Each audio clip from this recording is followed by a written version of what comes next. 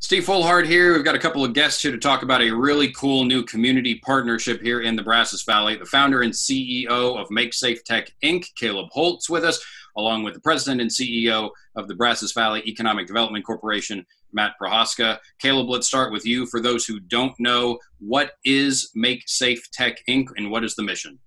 Awesome. Thank you so much for having us this morning, Steve. We Make Safe Tech is a membership-based nonprofit, and we like to tell people we have a very simple mission. Our job is to bring first responders and our armed forces together with people that make safe tech.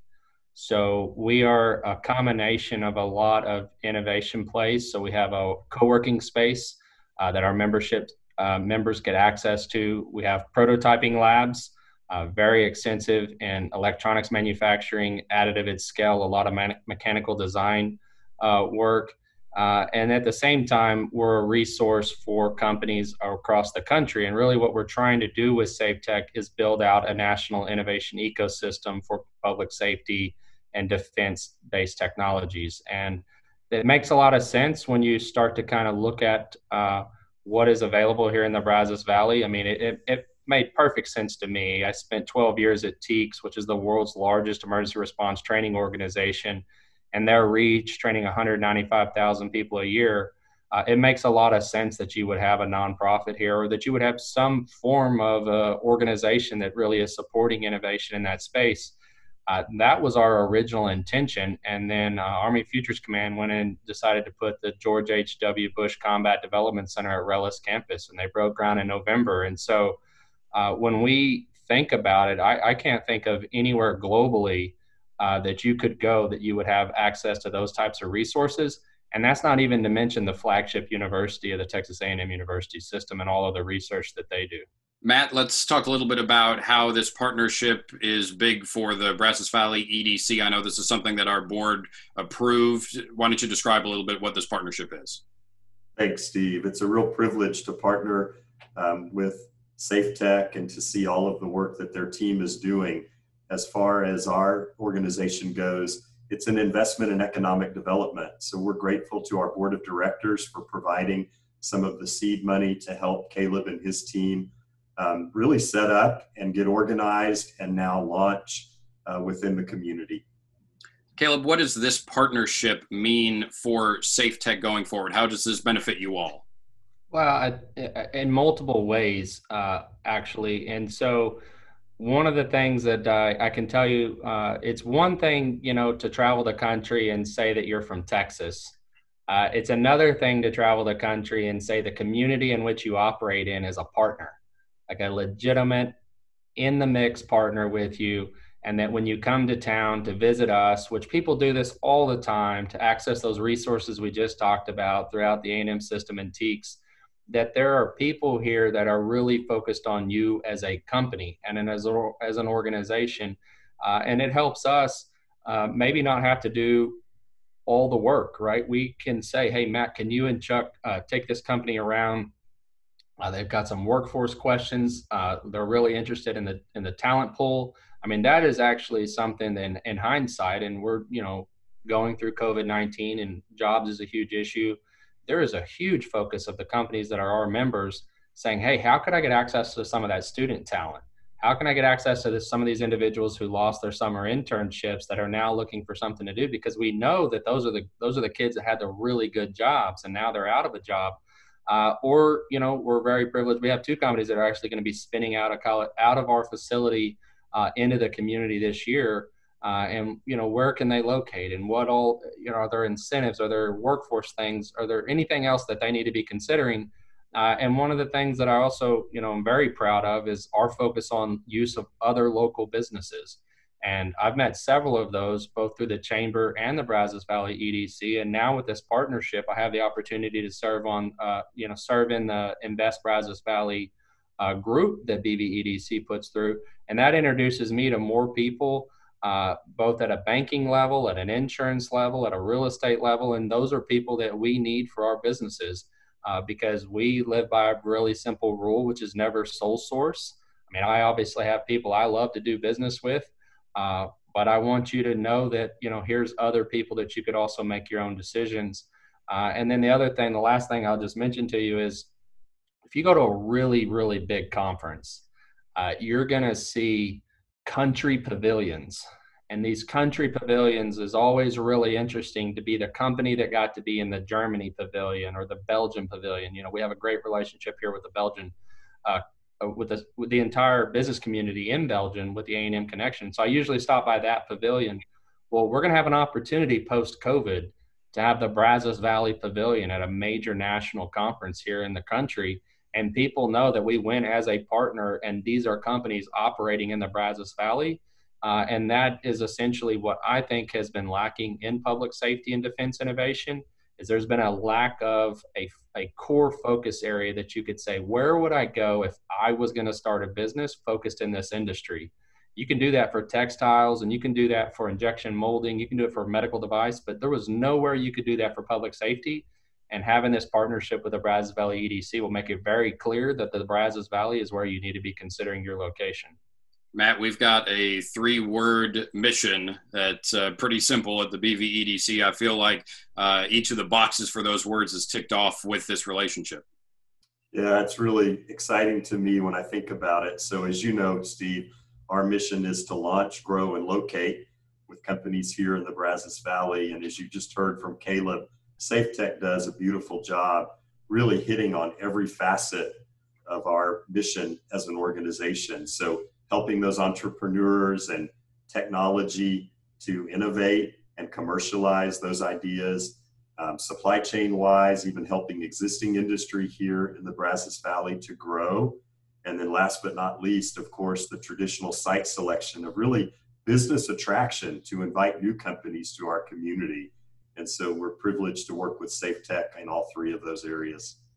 Caleb, you mentioned the success that SafeTech is going to be seeing with some companies spinning out here coming up later in 2020.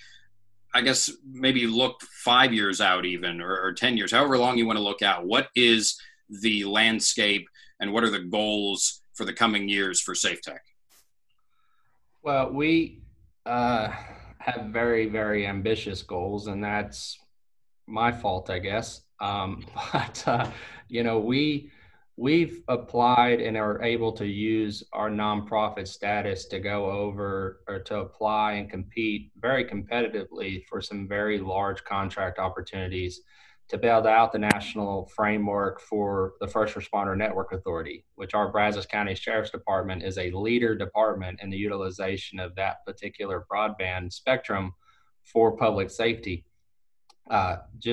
So some numbers that you guys should know, they're numbers that obviously helped me convince myself that leaving TEACS was the right thing to do for me and my family, is over the next 20 years, that AT&T, who leases that spectrum, is going to pay in $18 billion to the First Responder Network Authority.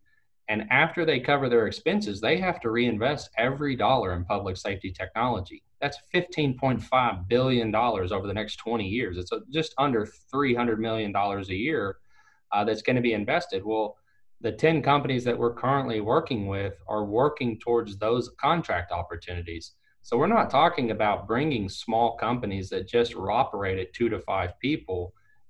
We have ambitions of spinning out companies that we think that we can spin out 2 to 5 companies every year for the next 5 years that will grow from 10 to 40 employees each in the next 5 years. So, we don't think it's unrealistic to put 500 to 1,000 jobs.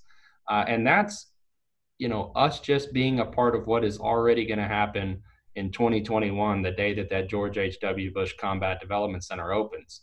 When that opens, it is crystal clear and been made clear to the entire country that the Army is focusing its reinvestments through Army Futures Command. And that's why we're so privileged that a lot of our members are getting to take advantage of that. We've had 7 companies that are actually either competing. Obviously, COVID has prevented a lot of that South by Southwest opportunity for our companies. But we have had 7 companies that were selected or are directly working with Army Futures Command now.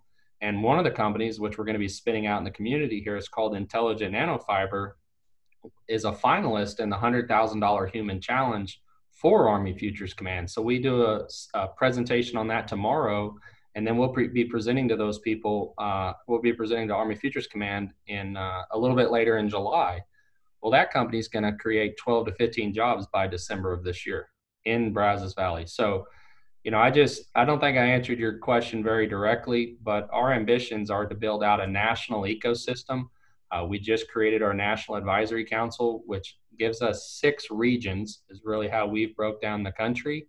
And the beautiful part about our membership is we will be able to provide offices and services across the country to our members, but we know that the focal point for access to end users and access to facilities for testing and evaluation and access to high quality workforce that you can build your company around and high quality schools that your children can go to, the Brazos Valley is the place that you want to be. And it's harder and harder when we bring companies here for them to answer why they don't already operate in the Brazos Valley. Big ambition, driving big goals for sure. Matt, obviously when we have our launch, grow, and locate going, we shop a lot of advantages to people who are wanting to get their businesses either off the ground or growing or locating here. And talent is one of those advantages. How does that play into this partnership and what SafeTech and the EDC are going to be doing? Absolutely, Steve. As I reflect on some of the comments that Caleb was making about his vision, I bet you and our listeners will be able to see why this partnership is such an advantage to us as a community. But really, when I think about the success of the Brazos Valley and our future, as we all know, it rests in the hands of the next generation. And in our case, our job is to help launch, grow, and locate companies here in the Brazos Valley. But an essential part of that entire equation for success is talent. And so we're so fortunate to have the talent pool of employment here in the Brazos Valley. And part of our mission and goal, as you know, is really to provide wonderful employment opportunities for those coming up in the workforce, the Generation Zs, if you will, of the next generation. And that's really happening. And so Caleb, through SafeTech, is very much supporting every single one of those goals and part of our mission as an organization. So once again, we're just couldn't be happier to be able to partner with he and his team. And if you'd like more information about both of our organizations, you can go to makesafetech.org and brazosvalleyedc.org and get all the details, not only on this partnership, but what each of our organizations are doing to make business in the Brazos Valley better. And of course, a great mission that Make Safe Tech has in helping our first responders and our military members. Gentlemen, thank you for the time. Greatly appreciate it. Thanks, guys. Thanks.